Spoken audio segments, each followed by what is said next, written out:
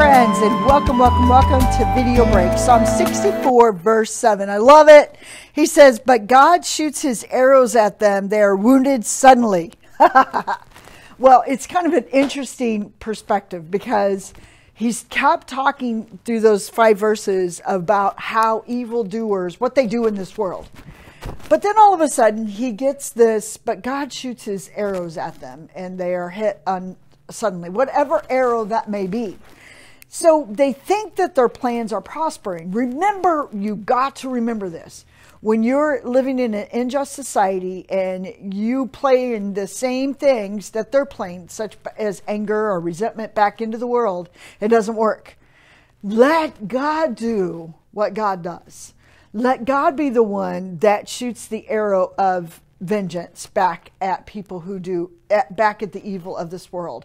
We are not to be participants of evil ever in this world. What do I mean by that?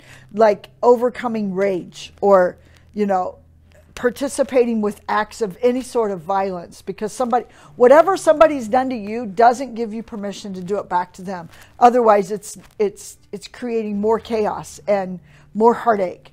So God is asking us to walk into this world not seeking vengeance, not seeking what's due you.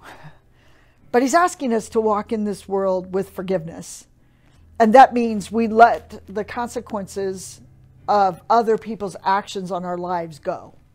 Of course, there's consequences to evildoers. Even in your own life, there's consequences that's happened because of something that maybe somebody has done to you. But friends, let God be the one that seeks the vengeance. You do your part and let it go. Otherwise, it's going to still own you. Otherwise, it's still going to keep you in their prison. So sometimes some of us might have a lot of work to do. Some of us might have to really dig deep to let vengeance be God's job. Because we're so angry, we're so boiled up because of the way the world's running right now. And so every word that we say is one of vengeance and anger and stupid people and stupid things.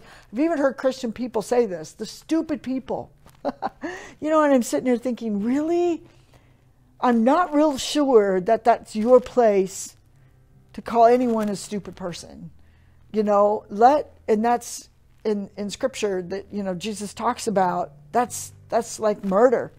Being, letting your words be one of bringing down somebody else's reputation is like murder. And so let's be the people God's called us to be, and let's let God do what God does. God's going to be the one that's going to bring vengeance, not us.